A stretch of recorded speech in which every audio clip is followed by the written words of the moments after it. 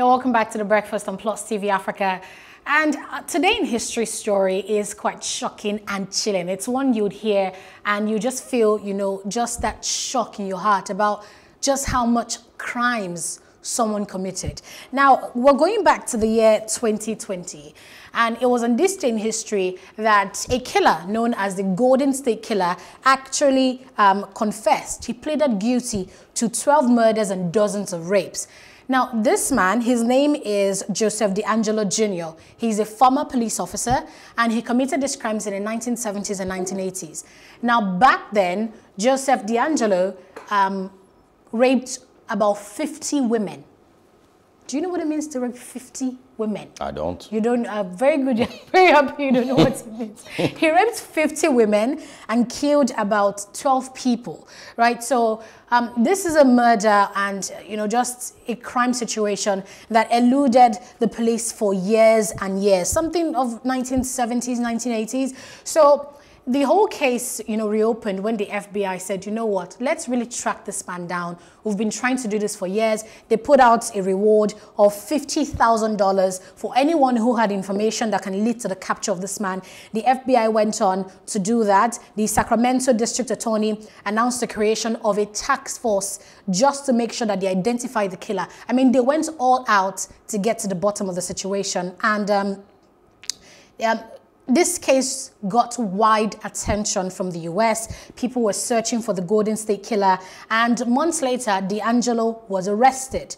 And he actually said that he was motivated to commit those murders and to rape those women based on an influence beyond his control. According to him, he said he was driven by an internal force. These were his words. Deangelo said, I didn't want to do those things. I destroyed their lives. Now I have to pay the price. It was just a very weird situation that after so many years, it was in 2020, just last year, that he pleaded guilty. And this was, of course, in the height of the coronavirus pandemic. So they had to be social distancing in the hall. A former police officer. I mean, that's really is the story. Very chilling. Yeah, in the times when he also committed the murders, it was also difficult for police to place all these crimes and accuse one person basically, because it seemed like it was multiple crimes, in different locations, maybe by multiple suspects, but eventually when they continued the investigation, they got to find out that it was the same person that had committed all these murders and all these rapes. Another thing is, he also claimed to have a multiple personality disorder, and that he had a different personality by a different name entirely, who also used to commit these crimes, so sometimes it's person A doing the rape, sometimes it's person B doing the killing, and all of that.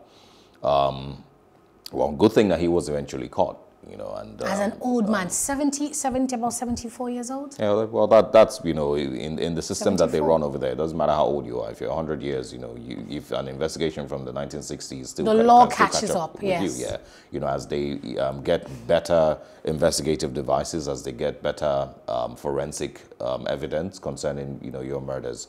Maybe in the 70s they couldn't investigate because forensic technology they were limited back then, at that time. yes. Wasn't as good as it is today. So best of luck to him. He's currently still in jail. I think as at February 2021, he was still in jail. I think, yes, he was sentenced, to life in prison without the possibility of parole. And yes. All right. All right, we're going back to the year 2003 to talk about a very famous actress, her name Katharine Hepburn. She was known for many, many movies and, of course, won numerous awards. And then, of course, on this day in 2003, she passed on at the age of 96. She was a four-time Academy Award winner for the Best Actress and one of the greatest screen legends of Hollywood's golden era. She died of natural causes at the age of 96 in her home in Connecticut. She was born, of course, into a well-to-do New England family, daughter of a prominent surgeon. She, of course, did about 44 different movies and stage plays. She was awarded her third Oscar for starring in the movie A Lion in Winter in 1968. In 1999, the American Film Institute named Hepburn as the greatest female actress in the history of American cinema. And of course, when she died in 2003, the lights on Broadway were dimmed for an hour to mark the passing of one of entertainment's brightest stars. And of course, if you know your movies well enough, then you should know, of course, some of the, well, movies from the 80s and the 60s, The Lion in Winter, On a Golden Pond, Summertime, Little Women, Woman of the Year, so many of them that she starred in that I didn't watch. Because I was obviously too young to know anything about Katharine Hepburn, but she died on this day in the year 2003. So rest in peace to Katharine. I think Hepburn. one of the most impressive things that I read about her was how the American Film Institute in 1999 named her the greatest female actress in the history of American cinema. I mean, what an honor. Yep. What an honor. Yep.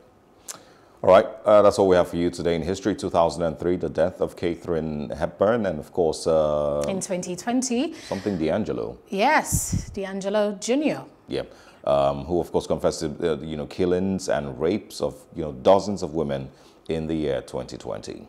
Stay with us. What happened in Kaduna State? A student was shot dead, and we're getting into that conversation next. There is a rioting and a protest against hike in tuition fees.